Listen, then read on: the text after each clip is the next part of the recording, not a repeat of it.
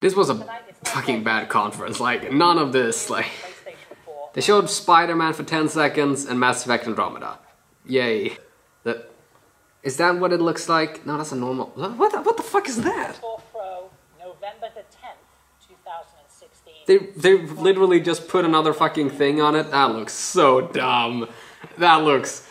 Oh god. That looks so fucking ridiculous.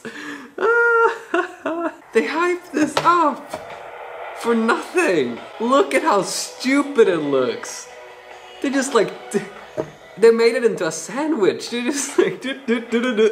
Oh god, is this like the fucking fall of PlayStation? Is this the end?